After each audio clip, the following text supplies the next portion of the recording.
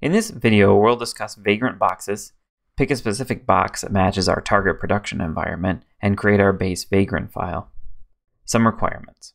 If you don't already have them installed, install VirtualBox and Vagrant. You'll need them in order to follow along with this video. In this video series, we're running version 2.2.14 of Vagrant and 6.1.16 of VirtualBox. Vagrant Boxes.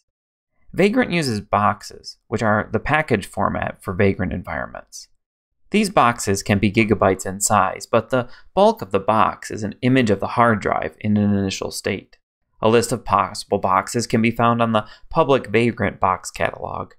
When picking a box, it should match the version of whatever operating system will be installed on our production environment, so we can reduce those work on my machine bugs. We're going to use the generic Ubuntu 2040 box, which contains Ubuntu 20.4. Ubuntu 20.4? At the time of this recording, Ubuntu has recently released 20.10, so why are we using 20.4? The reason for this is that while Ubuntu releases a new version every 6 months, they only create a long-term support release once every 2 years in April.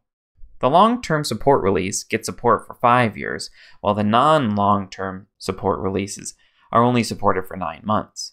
We're not going to want to redo our infrastructure after 9 months, so while the older version may have older versions of some packages, it's not worth the hassle of refreshing all of our servers all the time.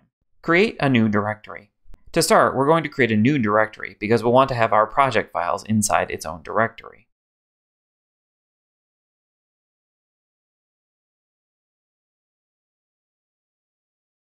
Vagrant Init. To get started on our setup, we're going to use the Vagrant Init command to tell it to initialize a configuration file with the box we're going to use.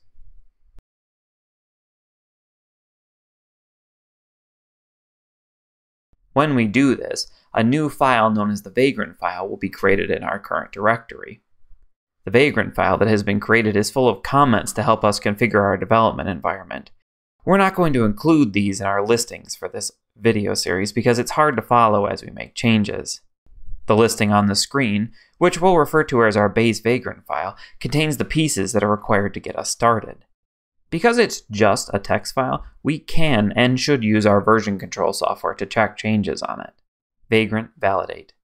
We've been making a lot of changes to this file, and after we make any changes, we can run Vagrant Validate to make sure that the file is valid so we can run the next set of commands.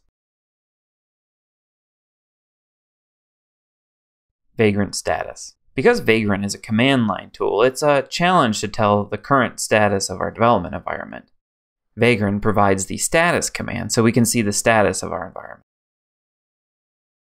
This is very clearly telling us that we haven't created the VM associated with this environment, but we'll do that in the next video.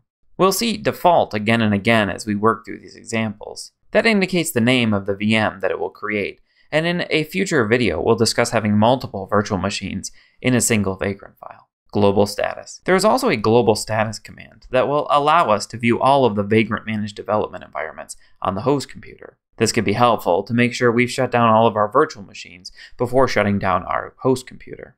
In our next video, we'll discuss how to use Vagrant to power on and off our development environment. Make sure to subscribe to get a notification when the next video is released.